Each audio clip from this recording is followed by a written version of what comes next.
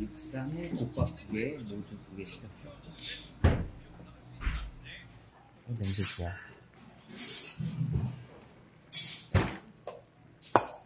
감사합니다. 네.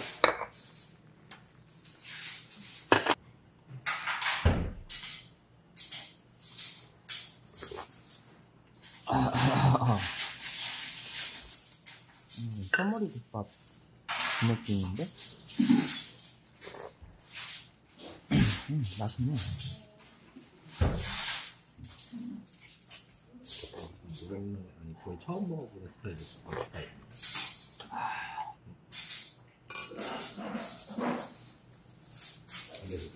얘는 맨날 자주 먹어. 막걸리하고 좀 한약 한약 느낌?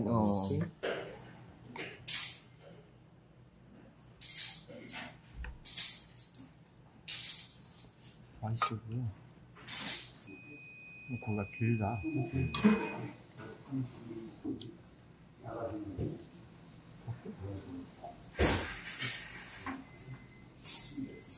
약간 생화사비니까. 생화사비니까.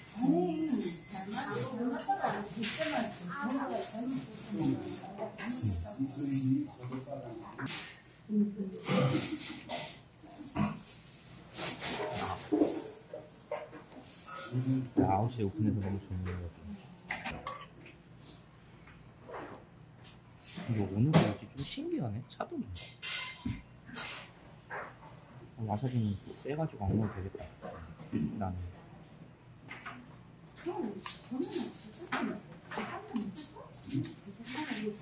나중에 여기 막걸리 먹으러 와야겠네. 메뉴들이. 모주 말고 장국집 막걸리가 따로 있네.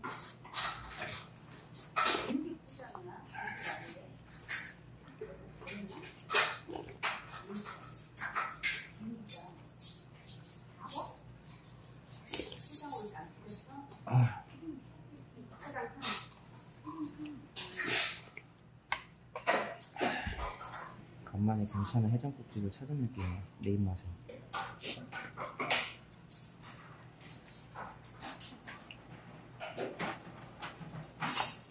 종합 1순위가 그 수봉산 쪽에 있는 미나스인데 2화보다는 싸고 맛은 비슷했지? 맞아. 거기가 좀 그랬지. 육수도 입혀야겠다. 모르겠어. 내가 알기로는 그렇게 되는 거 아니야? 그거 얼마나 없어? 똑같겠지. 오히려 진짜 숨은 맛집이 많을 수가 있어. 많지. 많아 여기. 안 찾아서 그렇지. 달달 무슨 달.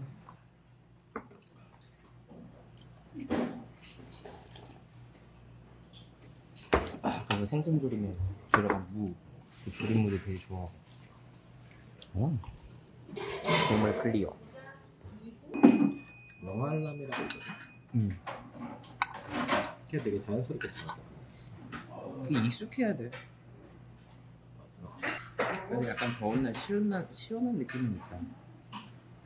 육쌈이. 와사비. 근데 귀엽게 되네. 고기 다 먹었지? 아침에